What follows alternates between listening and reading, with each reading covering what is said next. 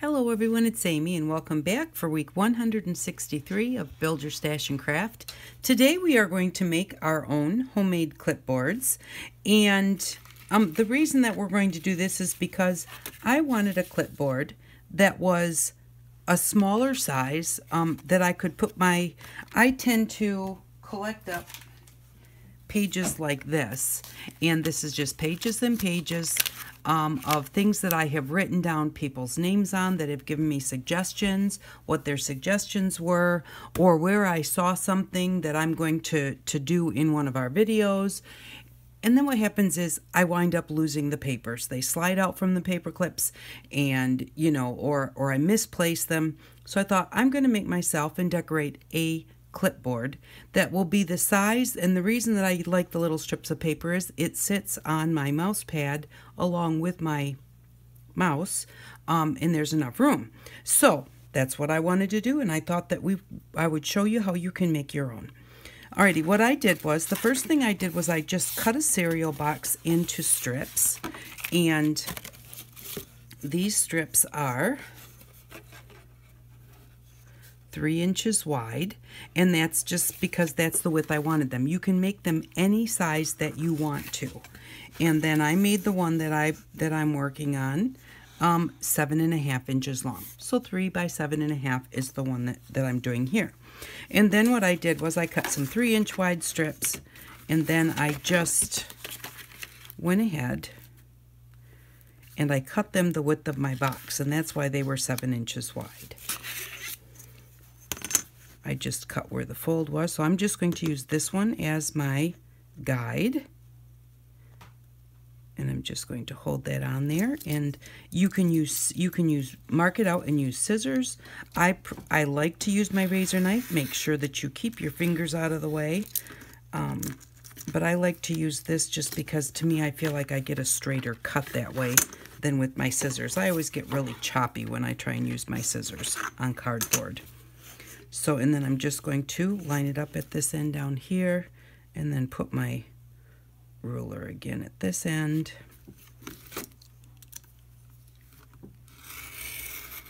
Just like that. And then I'm just gonna, you just go through until you have 5 of them. That's the thickness that I made, and I'll show you what it's like. It all depends on the thickness of your boxes and how thick you want your board to be.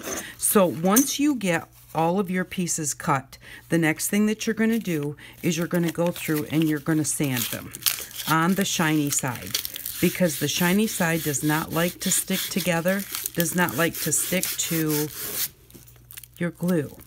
So the glue sticks to it, but just not as well. So if you don't have to take off the whole picture, you just need to kind of take off the shine and rough it up so that your glue has something to grab a hold of as you're gluing it together. And being that this is something that you are going to, you're going to be holding it and writing on it and opening and closing your clip, so you want your glue to be nice and solid on there. Once you get all of them sanded down, just on the shiny side, make sure that you wipe off all of your sanding dust so that your glue will stick. And then you just glue them together. No, you don't. Before you glue them together, and this is just my way of doing it, before I glue them together, I line them all up as well as I can, and I use one of our clips to hold them together, and then I cut my hole for my clip. Now I'm going to show you what I'm talking about. Here is my clipboard here. Now this is 5 thicknesses. It's really nice and sturdy now that the glue is dry. And so we are going to cut a hole. Now you can just take one of your clips. Well, let me grab another one. Oh, here they are. You can just take a clip and put it over top of a board. That's fine. I don't like the way that these stick out like this, because then what happens is when you go to set them down on your table, they don't sit flat against your table. They're pushed way up there. And so then you're going to try and write on this, and it's going to be bowing. And so I don't like that. And so I was trying to figure out how to make it more like a clipboard. And so the thing that I came up with was to go ahead and cut a slit in your cardboard, put half of your clip through this slit, but keeping both of your pinchers, whatever you call the little wire parts, on the same side of the board. So we're going to put that in there, just like that. This is now our clipboard. But see, now it's flat because our wire piece is here. Our whole thing is moved forward. It does give you just a slight bend in your board here, but nothing like the way it was sticking out. And when you set that on a table, that is really pretty flat. So, so that's just having that slit in there makes all the difference in the world. And then now I made this one really short at the top because I thought I might want to put a little hook in the wall or a little nail where I could just hang this on it. So I could just put it up against the wall and let that little nail go or hook go right through here. And so I left it stick up a little bit. You don't have to do that. There's another one that I cut to show you that you can do them any size you want to. And I just have 4 thicknesses of cardboard, and they're not glued together or sanded or anything. But on this one, I cut my slit down further so that my wires were not sticking above my clipboard. And again, you know, that just works really nicely. I just had it held together while I cut my slit to hold all of my pieces together. But I just cut out pieces all the same size. And so that works really well. See, just barely a little bit of a bow there. And when you put that on your paper, or I mean on a flat surface, it really does sit nice and solid. So you can make them any size you want. You could use like a cereal box that's really big and make it that size so you've got like enough to hold a regular size piece of paper. So that is what we're doing here. And so the first thing we did was we cut our cardboards to match. I have 5 layers in mine. You can do as many as you want. Then we sanded off the shiny side. And then what we're going to do is the slits that I cut, let me measure them here. I'm going to put it underneath, are 1.5 inches long because our little clips are about 1 1/4. Yep, our clips are 1 1/4 inches wide. And so I cut the slit 1.5 inches wide. Being that this is 3 inches, I still want this one close to the top so that I get my little wire above the top. So I'm going to come in 3/4 of an inch and mark it over to 2 1/4. That gives me 1.5 inches, and it gives me 3/4 of an inch on that side and 3/4 of an inch on this side. And then I'm just going to come down about 1/4 of an inch. You want it wide enough so that you can easily put your clip in there. It doesn't hurt, you know, for it to be wide, so there's no reason to make it skinny. Line it up, and I'm going to start at 3/4 of an inch and go over to 2 1/4. And then I'm just going to connect the lines. I don't even really need to collect the lines. Okay, once you get, well, we'll do it just because, so you can see. There. So this is what we're going to cut out. Just big enough to hold our clips. And then I like to have the clip on there with all of them held together so that you can cut them and they don't slide around, because you want that slit in the same spot on all of them. And even when I had all 5 of them, I clipped all 5 together. And then you just go ahead and use your razor knife, again, keeping your fingers out of the way. Start right at the point of that line and pull it right to the end of the line. And then just continue doing that until you go through all of your layers. Now, the reason that I do this before I glue it is, to me, it's easier to cut before it's glued. So I'm not trying to cut through that glue, because it gets pretty solid with the glue on there. You can glue it together, and then I have to see where my line's going here. Right to there. You can glue it together first and then cut your slit in there. It's totally up to you, however you want to do it.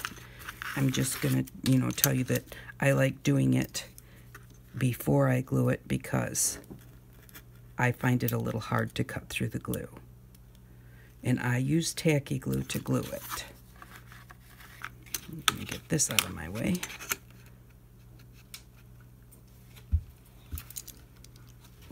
And cut this last little bit here. And now we're just going to pop those pieces out. We're still a little connected here, so I'm going to just go in and get right up to that point. I don't like to really rip them out because I want my edges to be as straight as possible without having like little fuzzies where we ripped the cardboard apart. So there's that one. And didn't quite get through that one. And there we go. So now we have our little slit that we can, once we glue it together, we can take our clip and put it right in there. If you're not sure if your slit is big enough, try it like this before you glue them all together in case you have to cut it to make it a little bit bigger. So once we've cut our slit, then we will just take tacky glue, is what I like to use. You can use whatever glue you have. And this one I made a mess of when I was sanding. I really wrinkled it up quite a bit.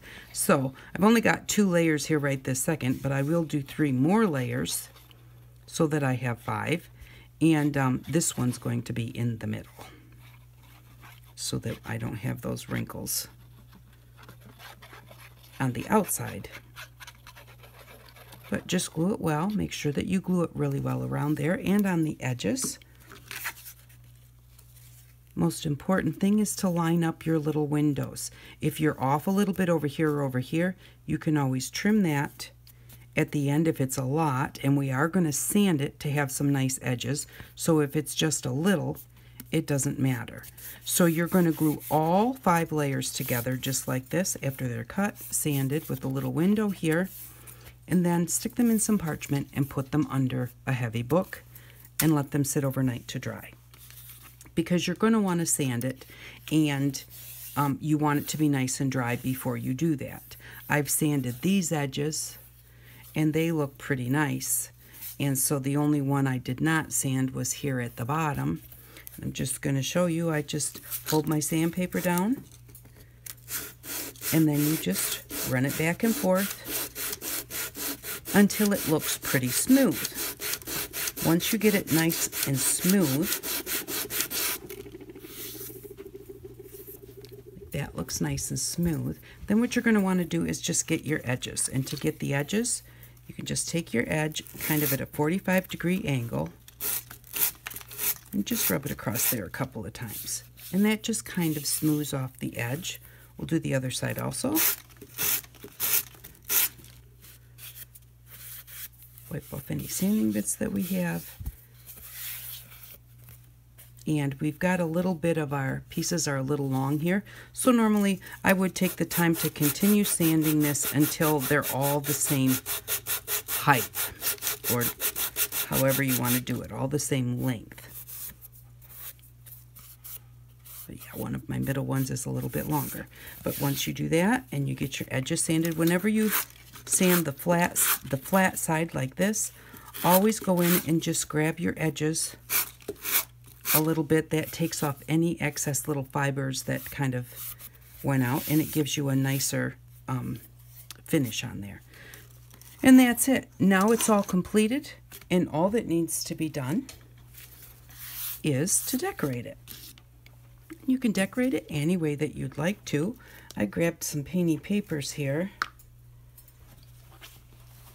because I thought I would like to put some painty papers on there. Now, the only thing is that you don't want to put anything bumpy here because you're going to want to be able to write on it. And you don't really want anything bumpy on the back because you're going to want it to sit flat while you're writing. So basically, remember, this is like the board on a clipboard. So we want it to stay flat, but we don't want it to look like plain old cardboard. So we can just take some kind of paper and put it on there. This is a what you call it? Phone book. forgot what you call it because you can't hardly find them anymore. We got our phone book this year and it was like this thick. It was not even as thick as a magazine. Ooh, I like that one. I think that's the one we're going to pick. And that is our wallpaper paste paper. Decide which. I think I like this end down here. And so I'm going to put the glue on my clipboard to make sure that I get it covered all over, and then put it on my glue, or put it on my paper.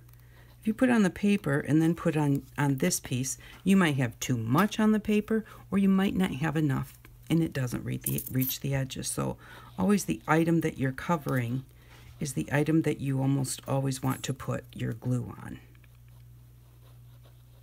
Unless you're doing collage and your pieces are smaller than what you're covering, but I want to cover this whole thing with this one piece of paper, so I want to make sure that I have my glue out to the edges and all over so that my paper sticks down nice. And I'm getting very low on tacky glue by the looks of it.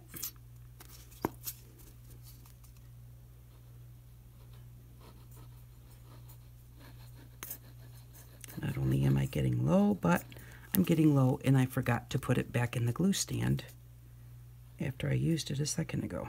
And then I'm just going to put some around in the middle. Now that I've got it really well around my window and all the way around the edges.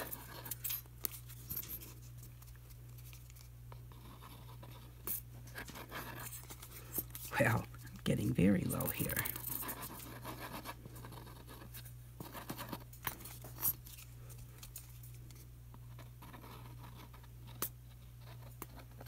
So there we go. This time I better put it upside down. And then I'm going to flip this over so that I can really line up in the corner so I really don't waste too much of this paper.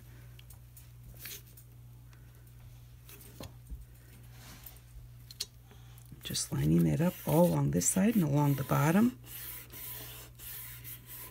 And give it a really good press. Now this one also, once I get both sides with paper on them, or painted, or whatever you decide it is that you're going to do, collaged. Be careful about collaging on the side you want to write on, because those collage pieces where they come together may make it hard to write. But collaging on the back would be pretty. Just get that pressed down really well. Wipe the glue off the edges and then just trim it down.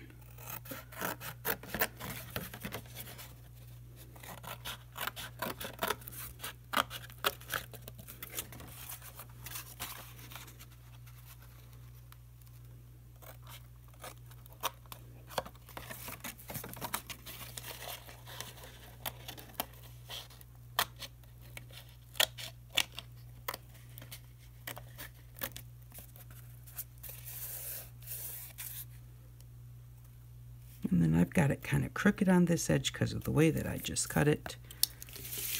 That's what I'm going to do. Because that cardboard is quite thick and I'm having a hard time and it's very messed up right in this area. But trying to get in there with my scissors is not going to do the trick. So I'm going to turn it over. And I'm going to use my X-Acto knife just to run it along the edge of my cardboard. Oops, which is not, that's not good.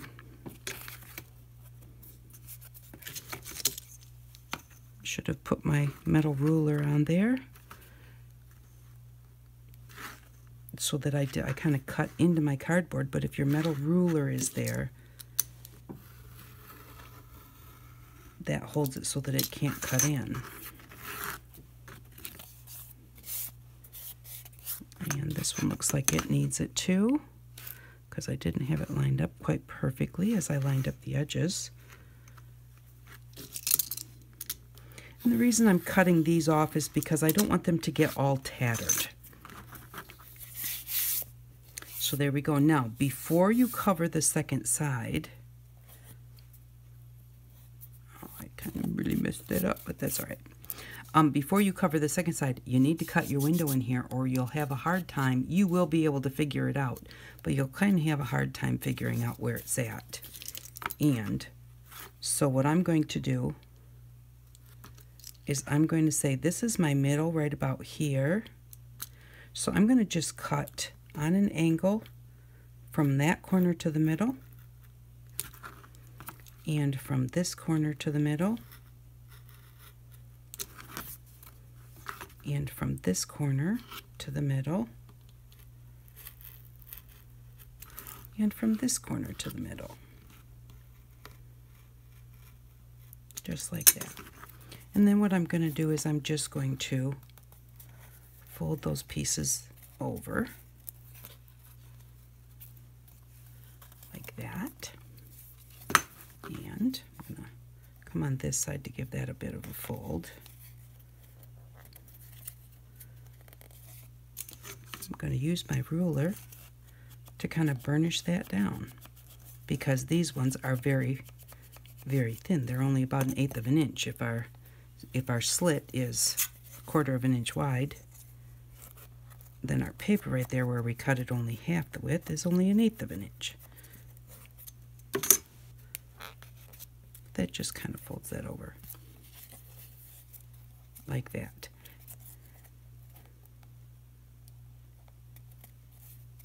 Okay. And then what I'll do is I'll go ahead and I'll put some glue on my edges and glue that down. And that will just kind of, because it rounds over the edge like that, it just kind of finishes those edges off a little bit. And so just put a little bit of glue, oops, there, and there, and along the edge of that, and along the edge at the top.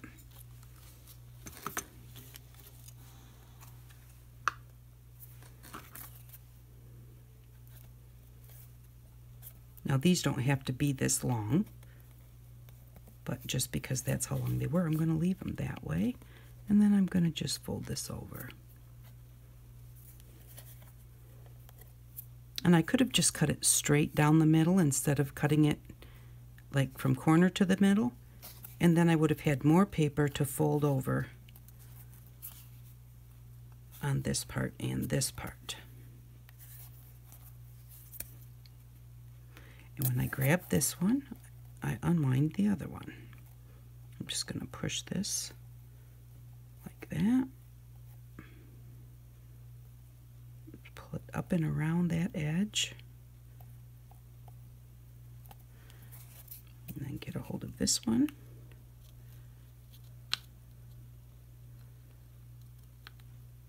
Just kind of pulling on it. So I'm trying to glue it to that edge of that, of our little window. Push that down. Try and push it down nice and flat. Turn it over. Use my nice ruler to push this one down nice and flat. I can kind of push on the skinny sides with the edge of my ruler.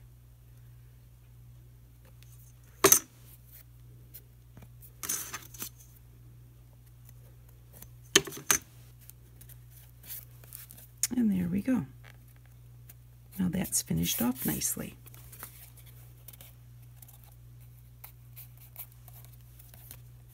You can decorate your back. You can use a marker or some ink pad to finish off your sides. And then you just take one of your clips and put it in there like this. There we go. And there we go. Now we have our own homemade clipboard. Nice and sturdy. We can take our papers and just clip them on there like that. And these are fairly wide, so you can put quite a few items in there. So there we go. I hope that you enjoyed that video today. Now, you might say, okay, I needed one clipboard. I needed one clip. What else can you do with a clip? Well, number one, they're great for holding things together. But number two, the other thing that I use them for, oh, and I should have brought over some ATC cards.